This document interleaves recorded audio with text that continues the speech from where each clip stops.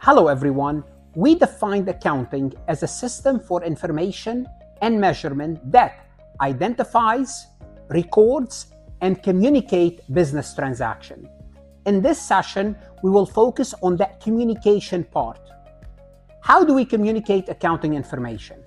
We communicate accounting information via financial statements. Specifically, in this session, we will be discussing the income statement, the statement of retained earnings, and the balance sheet. You need to know how to prepare each of these financial statements, the format, the purpose of the financial statement. Now later on, we will dive a little bit more into each one of these financial statements. At the end of the session, we will work a multiple choice question to consolidate our knowledge. Let's go ahead and get started. Before we proceed any further, I have a public announcement about my company, farhatlectures.com. Our financial accounting course is best for online students and students who are struggling in their financial accounting courses. We cover all the essentials from debits and credits, adjusting entries, closing entries, financial statements, and all balance sheet accounts. Our comprehensive course includes lectures, multiple choice, true/false, as well as practical exercises. Start your free trial today to help you pass your financial accounting course.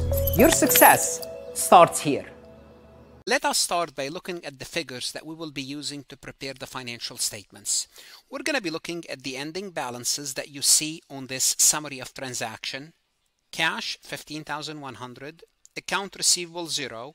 Supplies, 7,300. Equipment, 26,000. Those are assets. Under liabilities, we have only one liability, accounts payable. And under equity, we have common stock of 40,000, dividend of 500, revenues of 6,500, and expenses of 1,700. And if you're not sure how did we come up with those balances, please take a look at the prior recording. We went through all these 11 transactions to come up with the ending figures. The next thing I'm going to do is define each financial statement separately. Then we would look at the financial statements and how we come up with the figures. We're going to prepare 3 financial statements. The statement of cash flows will be covered in a separate chapter. First is the income statement. What is the income statement?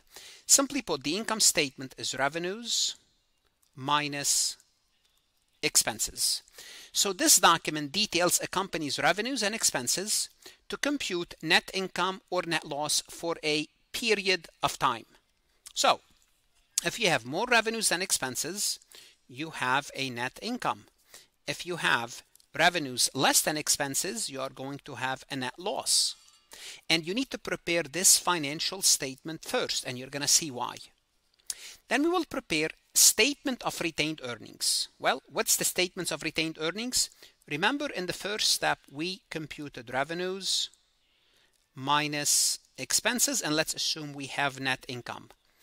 Then what we do, we deduct from net income dividend, and whatever is left from net income after we deduct the dividend is called retained earnings. So this report outlined the changes in retained earnings reflecting adjustments from net income and any dividend distributed given a period of time, the same period. And this is the second financial statement. And we would look at an example.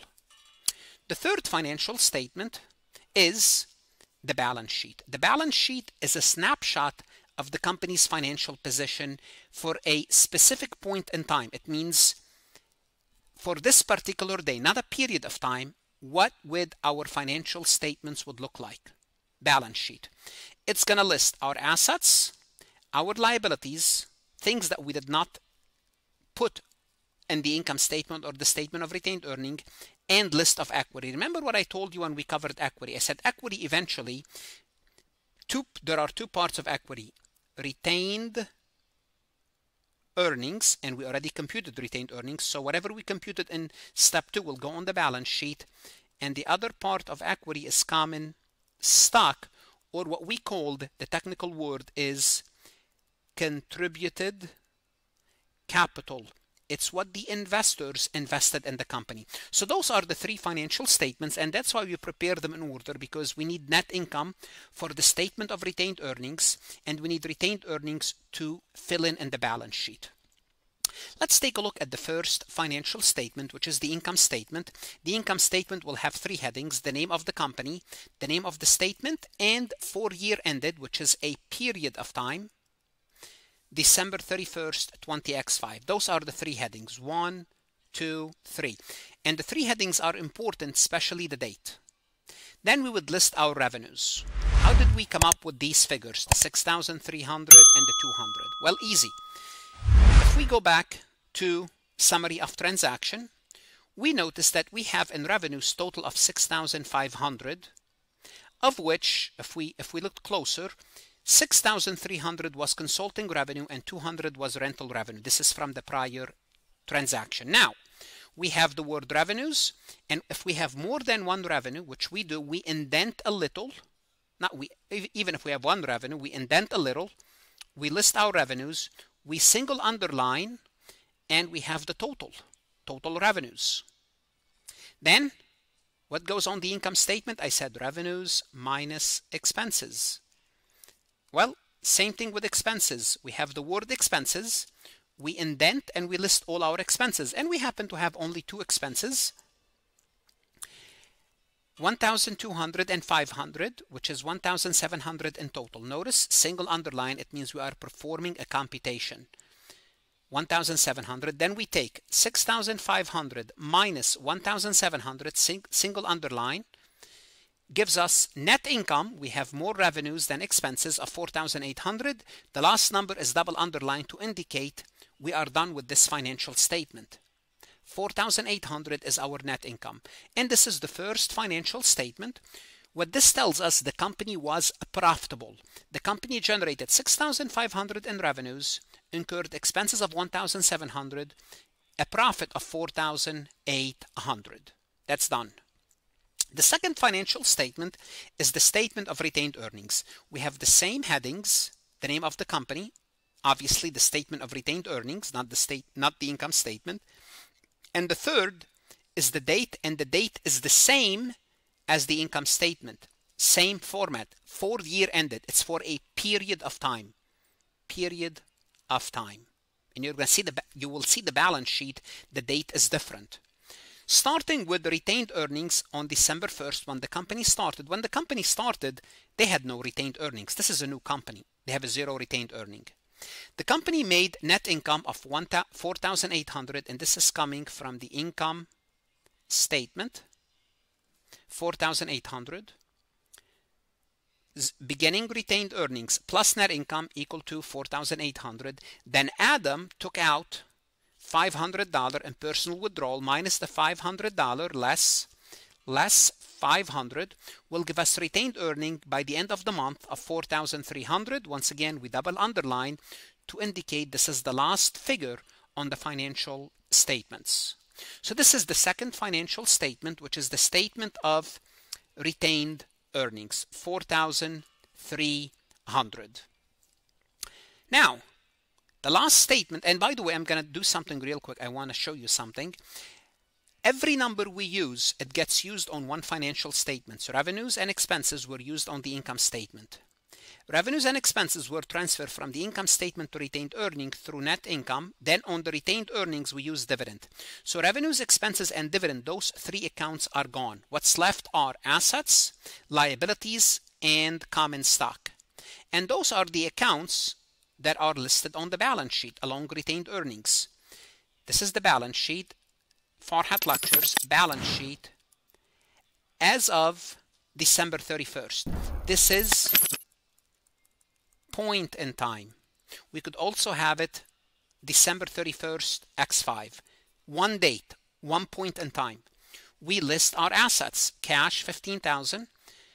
Where's account receivable? Account receivable is 0. We could have added account receivable, have 0, and we don't have to.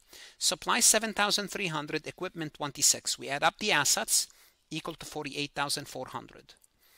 Liabilities, accounts payable 4,100. That's the only liabilities we have, 4,100. Under equity, we have common stock of 40,000, And from the statement of retained earnings, we have 4,300. Remember, this is from the prior financial statement of retained earnings. So common stock plus retained earnings, remember what I told you? Those are the two main components of equity. Remember, retained earnings is composed of revenues minus expenses minus dividend. So revenues, expenses, and dividend, those three accounts are embedded into this 4,300, and the 40,000 is what Adam contributed to the company. Total equity, 44,300. Liabilities plus equity equal to total asset of 48,400.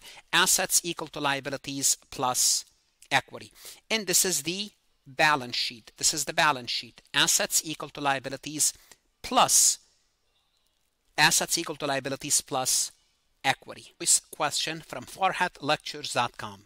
Which of the following financial statements refer to a specific date, which is point in time? Is it the income statement?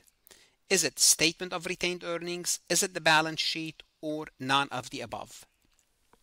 Starting with A, income statement. Income statement shows you the profitability for a company. Do you want to see the profitability for a day, or do you want to see the profitability of a company for a period of time? I would say if I want to look at the company, I want to see if this company is profitable for a period of time. Same thing with the changes in retained earnings. If I want to see what happened to the company's retained earnings, not for a day, I want to see it for a period of time as well. Therefore, income statement and retained earnings are for a period of time. So let's see if the balance sheet. The balance sheet is a snapshot. The balance sheet shows you the following: assets equal to liabilities plus equity, or owner's equity, for a point in time. It's a snapshot. It's for 1 day. So the balance sheet is for a specific date. And you need to know this. This is important for the presentation of the balance sheet. Therefore, the answer is D as in David. What should you do now? You want to go to Farhat Lectures, look at additional MCQs. That's going to help you whether you are an accounting student or studying for some professional certification. If you're a student, invest in yourself. Good luck, study hard, accounting is rewarding, and stay safe.